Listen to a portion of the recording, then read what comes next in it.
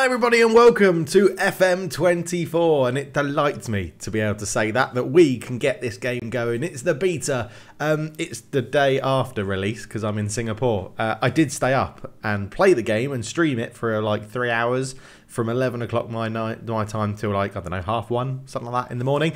But yes, here we are, and we're going to be getting underway with our beta save where we have just been appointed the manager of Fiorentina. So yes, today Fiorentina have announced the appointment of Cultured Left Foot as the club's new manager. Eyebrows have been raised in the world of football at the appointment of the inexperienced 37-year-old.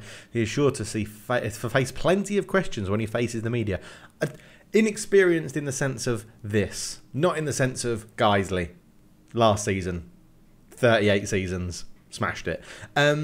We've gone for the model with the take a photo thing, and I will say it's a lot better than what it used to be. I don't think I look that hideous. But yeah, let's see. So obviously FM24 brings with it lots of new things that we can do. Set piece creators, transfer offers with agents and intermediaries. There's set piece coaches.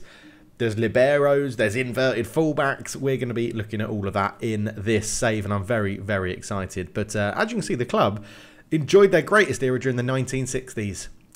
I would say, other than that, it's been pretty shit. Runners-up in the Europa League in 1990, which back then would have obviously been the UEFA Cup. So, yeah, it's not amazing. We're going to have 7.2 million to try and turn Fiorentina's lucks around in the first season, and a wage budget of just over £1 million a week as well. We're playing at Viola Park, state-of-the-art training facilities, superb youth facilities, and above-average youth recruitment, which is good. Last season, we finished 8th, and we're entering the Conference League this year, so hopefully we can, you know, pummel whichever English teams are in it, because they're probably going to win.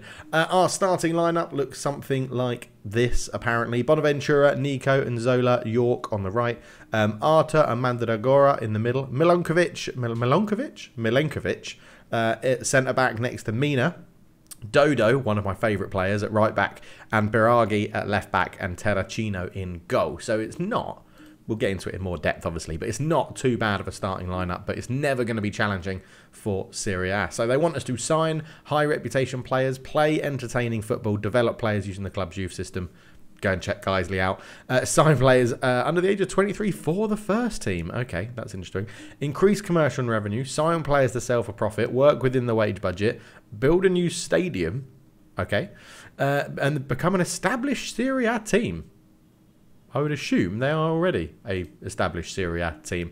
Yeah, okay. So sign high reputation players is what the supporters want. They also want us to play entertaining football as well and be competitive against Juventus, which is an interesting one.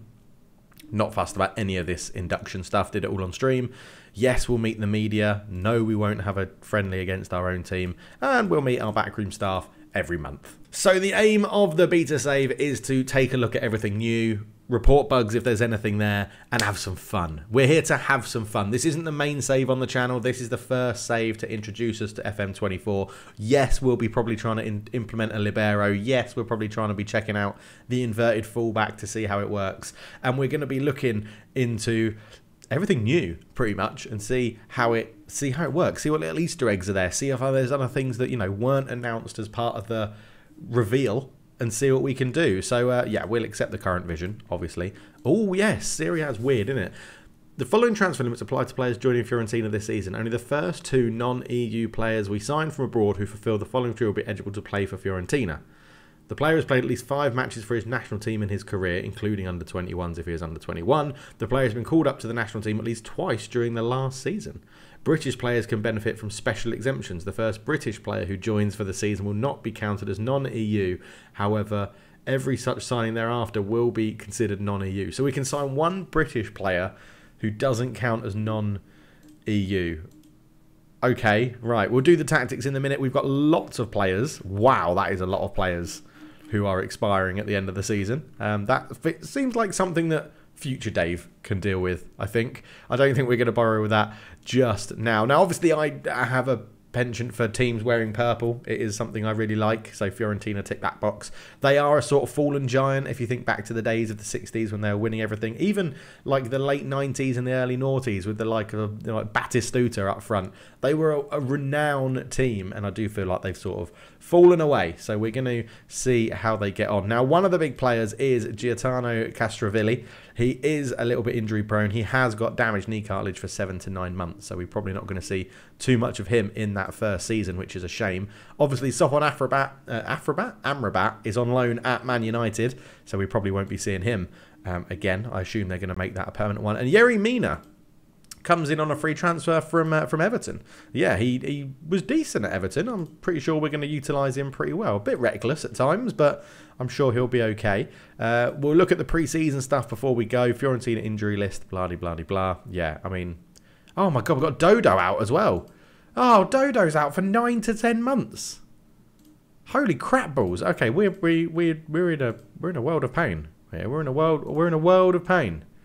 Right, we'll have to sort out what's going on, won't we? I don't need to see the squad induction. We know what we're doing. I know what I'm doing so much, I've already imported my view. So, there we go. Right, yes, injuries seem to be a bit of an issue. Yerry Mina out for 2 to 4 months. Dodo out for 9 to 10 months. Pirozzi out for 8 weeks to 3 months. Barak out for 2 months. Castrovilli out for 9 months. And Icone out for 2 months. Bloody hell, what's going on with the physios? Staff. Skip the staff. Go away. Go away. I don't need any of this. Medical team. Right. Head physio. Physiotherapy 18. You're quite good. Head of sport science. Sport science 14. I reckon we can get better than you. Physio 17. Nanelli 17. Okay, that's all right. Mazzi 15. Not too bad. We're dropping down, aren't we? 11. No, you're out of here.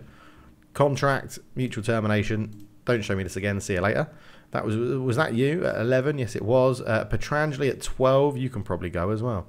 Sports Science 14. Okay, you can stay. I think we can definitely get better than 11, and I'm going to say we can probably get better than 12. So we're going to take a risk, and we're going to mutually terminate 2 of our physios there. Next up, let's go and look at our assistant manager. We have Daniel Nicolini as assistant manager. Yeah, he's not too bad to start, is he? We'll keep him in. Head of Youth Development, Valentino Angelini, who, again, he looks all right. What's his personality? What's his well, reputation's only 2 stars, so that's not amazing. Fairly professional. You can stay for now. You can stay for now. Marco Savarini. Yep, you look very good as a goalkeeping coach. Is this it? Oh my God, we've got loads of spaces. We'll go and get some coaches in. Ivan Tito as a fitness coach has 15. That's not too bad. Pietro Ivano Campo as a fitness coach has 11. Yeah, no, not sure about that. Marco Ciratti, coach, doesn't look too bad. He can stay for now. Head performance analyst has 10 for analysing data. See you later. Just coming in, ripping the Fiorentina backroom staffer. Performance analysis 16, analysing data. Okay, you're all right. We're not going to go and hire coaches and stuff now. We'll deal with that later on, indeed. I just wanted to have a look at what the physios were because the team are falling apart. Right, finances then. 24 million in the bank, 7.28 million transfer budget because me mutually terminating people's contracts comes out of the transfer budget. And 1.9 million as a wage budget, and we are currently spending our wage budget. Brilliant. Excellent. So there's no room there to bring in players. So we're going to have to just adjust that, aren't we? Let's just give ourselves like 5 million and roughly 120-ish thousand to spend on wages on that one. Obviously no profit and loss this season. The balance is looking all right. So yeah, it's not too bad. The club vision looks all right. Club info, here we are. So we've got the kits are in. I have put the kits in. The captain is Benaghi in here. Left back, 30-year-old. Doesn't look too bad. I'll tell you what he could do. He looks like someone that could step in midfield as well. Just thinking about that before we go. Oh, we've got Bonaventura still here as well. As an attacking mid for 33. Oh my God, is our squad really old? So we've got 19-year-old Mikel Coyote at right back. He's going to bring a bit of energy to the team. Got a couple of 20-year-olds, but yeah, we've got 33, 33, 32, 33, 30, 28, 28, 28. Yeah, okay, not too bad. So they said Tarancino in goal is our starting goalkeeper. Now, how does he compare to someone I know that's on a free transfer? And that man is David De Gea. Let's have a look to see how they compare. So there he is, Pietrino Terracino. David De Gea is better at shot stopping. He's got worse distribution, but he's better aerially. He's less eccentric. He's not as good as communicating. He's slightly less mentally. He's quicker and he's more physical. Wow, David De Gea is more physical than this guy. He's 33, De Gea's 32. I'm sort of thinking, oh, to get an accurate graph, David De Gea needs to be scouted further. Interesting. Well, let's go and get that done. How do I scout reports? There we go. I completely forgot. That's how much it affected me not doing any transfers in the Geisley save. I'd literally forgotten how to report someone. So any scout can go and scout him for a week, and we'll see what we get. But David De Gea is on my list of potential players to bring in. So, you know, you might scoff at it, but I think he'd suit Italian football reasonably well, to be honest. Yes, so let's have a look. Let's have a look at this squad. Four-star. Nicolas Gonzalez on the wing. Very, very good. From Benfica. No, he's not. Did he move? Who's the one who went to Benfica? Anyway, signed from Stuttgart. 19.75 million. He is our key player. We're going to try and get the most out of him, to be honest. Avoids using weaker foot and runs with the ball pretty often. So he will be our dribbly boy, seeing what he can do. 3.5-star Milenkovic at centre-back. Again, a key player wanted by Bayern and 2 clubs in Saudi. Good to see that Saudi Arabia are, you know, all around bringing in everyone they possibly can. Mandragora in holding midfield as a playmaker. Quite like the look of him as well. He's wanted by Paranthorpe. Is that Lazio? I think that's Lazio. Maybe Napoli. One of the two. Holding midfielder as a playmaker. Passing 15. First touch 14. Teamwork, vision. Yeah, okay. Don't mind the look of that. And then we've got Biraghi at left back, the 30-year-old who we already looked at. He looks like he's going to be pretty good, to be honest. First things first, as always, don't show me people that aren't at my club. So it's not a huge squad, is it? There's room for improvement. There's things we can do. Now, Nzola up front is all about the pace. I've signed him on FIFA or EAFC. And he's got pace 16, stamina, strength. Of course, anyone that joined the channel during the Geisley save has never seen me look to go and buy replacement players or bring new people in. So, welcome to the Dave Does Transfers. Yeah, signed from Spezia. He had a decent season last year for Spezia, and we've spent £10.25 million on him. Christian Kouame is another one I'm quite excited to use. He looks pretty decent as well. He is wanted by Atalanta, Bologna, and Lazio. So, it must be Napoli, because Lazio are actually in the game. And, of course, we've got Bracalo as well, another player I'm a big fan of. So it does look like we've got some good options here. We do have some good options. Gino Infantino, who has a name far too similar to the guy that runs FIFA. So, but yeah, we'll see. He's listed for loan. I think he might get some game time. We'll have to wait and see. On loan, though, we have got Maximim Lopez. He is on loan from Sassuolo, so he's going to be helping us out in holding midfield / central midfield to see what's going on there. And we have Arthur as well, who had a pretty poor spell at Liverpool, didn't he? Didn't he move and then pick up a massive injury and didn't play for them at all? But yeah, we've got him, another playmaking option that we can use as well, which I'm quite excited about. So 4 centre-backs, 2 right-backs, maybe 3 right-backs, 3 left-backs, a good range of midfielders, wingers are good, and 2 strikers, potentially looking to go and strengthen out there as well. We've got actually 2 very young strikers, which I quite like the look of. Now, obviously, tactics, we will be diving into it in a lot more detail. This is the part of the game that I absolutely love, so we'll be going in and focusing a lot on what the tactics do. If you'd like to see me do some tactics videos, then let me know down below, but mainly I do it as Let's Play, right? We get this going and we see what happens. So we've come in, we will do the tactics. Eventually, they're saying we'd be good at a gegenpress, vertical tiki-taka or fluid counter-attack, but we're going to go in and judge by the players we've got. I'll set up a tactic and we'll go through that. I'm interested to see, so Sampdoria, we've got, oh yeah, Panathorpe, who is, look, hang on, no player interested in display at this time, discuss generated market higher and intermediate offer, right, okay, it's just saying what you can do, so that's fine. Paranthorpe are Napoli, yes. Is Osherman wanted by absolutely everybody? No, he's not. Interesting. Okay. So we've got to sign EU-based players, basically, is how I read it. It would be useful if there's something that's like, it warns you if you're going to sign someone. that you can't then register. That would be quite useful in things like Serie A. I always thought they should have done that in the MLS as well, to give you like a warning before you confirm a signing, to be like, you're going to go over the wage cap, or this player won't be able to play because you have too many non-EU players, something like that. But I don't know if that's going to ever really be influenced. Maybe FM25, who knows. But yeah, it's looking all right, isn't it? Obviously, when we do tactics, we'll go in and look at the set pieces that are here, but we have to actually create a tactic and go through it. Let's just, for now, let's just go gegenpress, choose a formation, 4-2-4, fine. That's what they want to play. Set pieces, this is what it looks like at the moment. Now, we'll come in and we'll edit this, but I think it's much, much better. Your input is required to better understand your preferences. I like a hybrid defensive strategy. As the manager I have of my amateur team in Singapore, this is what we do. So the biggest area defenders will mark zonally, whilst the rest will mark individual opponents. Yes. What post do you want players marking whilst defending? I want someone on the near post. Thank you very much. How many players do you like to leave forward? I like to have an options of a counter-attack. And how do you prefer the ball to be delivered from attacking set pieces? Around the penalty spot, front of the penalty area, back of the penalty area. I like a mix. We're going to start with central, is what we're going to go with here. And how many players do you want to leave back defending during attacking set piece? I think we'll stay pretty balanced. Let's go balanced. And I do prefer an in swinging corner, even though it's sometimes a little bit easier to pick up from the goalkeeper. So here we are then. This is the new set piece layout for corners, free kicks, throw-ins. You can do it all in here. And it is pretty good, actually. It is pretty useful. I think it's much better the way they've done it now than what it was before.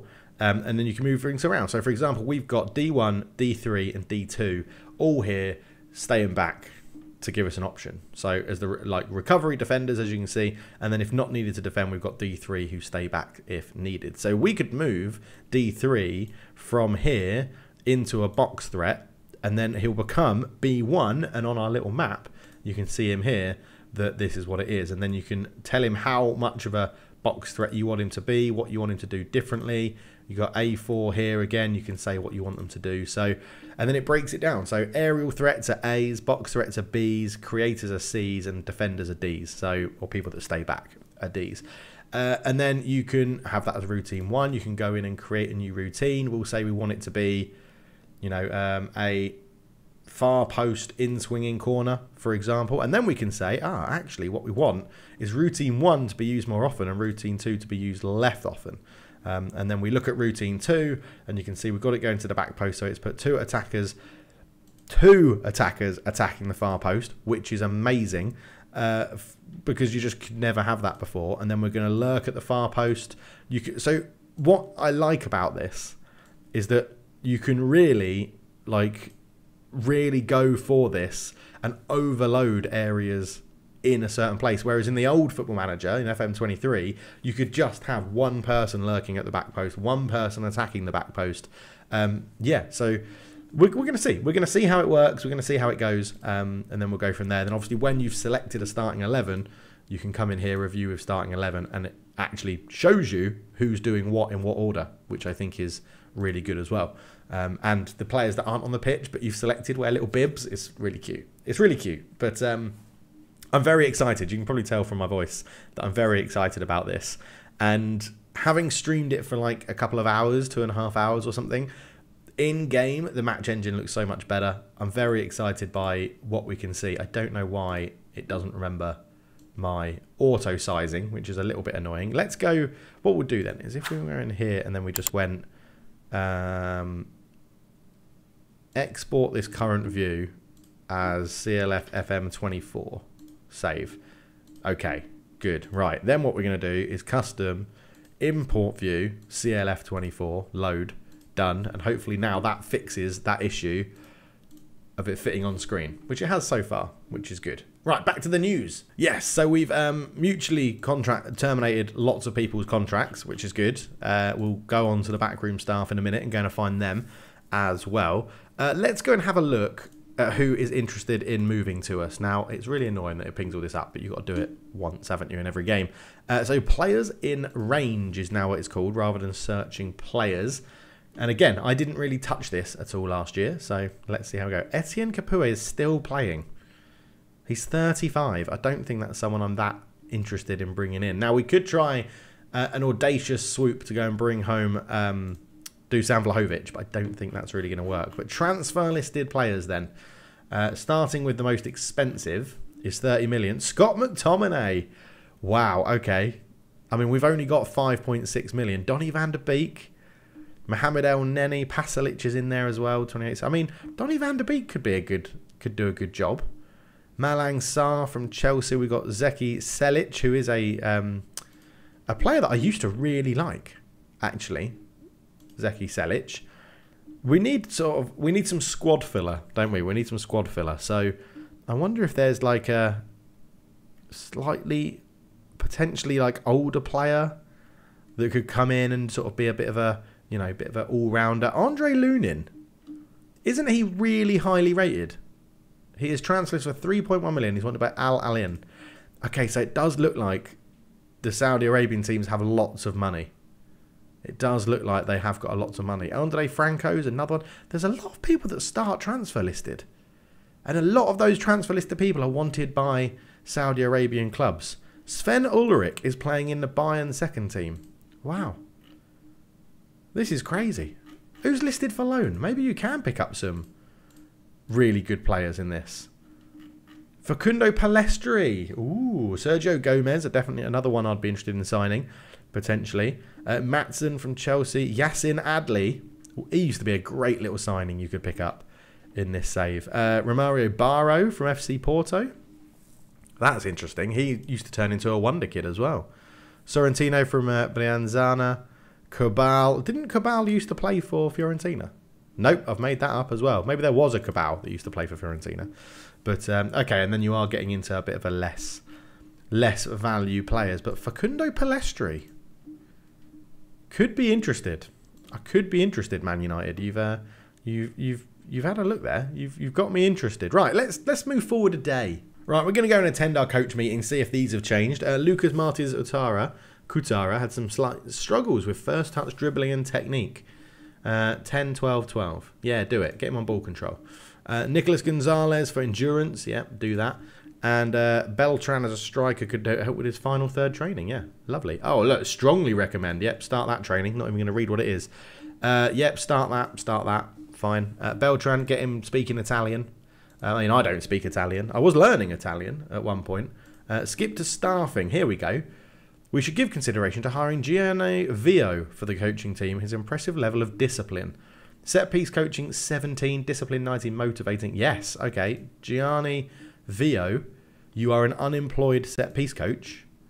Oh, not skip this. I've played the game before. Set piece coach. Set piece coach. 2.5k a week. We'll give him a 3-year contract. He's delighted. He's like, sign me up. We could benefit from adding Gianluca Conte to the team. I don't think so. I think we can find better than that. Dida as a goalkeeping coach, 100%. Yes. I'm all about bringing in old world-class players to come and help out Fiorentina. Yes, Dida is in. Meeting summary. Excellent. Right. I mean, it was not really that useful, was it? Let's go and find another coach. We're going on vibes. We're going on vibes, people. Ole Gunnar Solskjaer, coach, £3 a week, 3 years, bosh, bring him in. And then I'm sort of thinking, if you get one coach with vibes, do we need another one that's just unbelievably aggressive? Sort of think we do. Roy Keane, assist. Can you be a coach? If we said just come in as a coach to be that really aggressive coach that scares everyone. He doesn't want to be a coach. He's like, no, Dave, I'm a manager. I'm a manager or nothing. Is that Irish? I think that might have been Irish. We end that meeting. So we brought in Ole Gunnar Solskjaer. Let's go and have a look at staff. Who else is around? Who else is around as a member of staff that we can potentially bring in? I want to add in insert column, general, world reputation. Who's out there? Who is out there that we can see? Frank Arneson is out there, who is a very, very good director of football. Do we have a director of football? Director of football. I mean, it's not telling me it would replace anyone, so let's go and get Frank Arneson. Paul Mitchell. Oh, yeah, I forgot he's... Oh, maybe I prefer him. Maybe I prefer him to Frank Arneson. Oh, That's interesting. We've got a 50-year-old, really high-rated fitness coach. You can join. That is, yeah, under 18s. Hell no, you're going to be doing the first team, mate. Fitness coach. Yeah, we'll give you a little pay rise because you're going to be doing the first team. That's totally fine. We're looking for names here, people. We're looking for names now. Thomas Helveg for the older generation amongst you there. Thomas Helveg, coach at OB at the moment.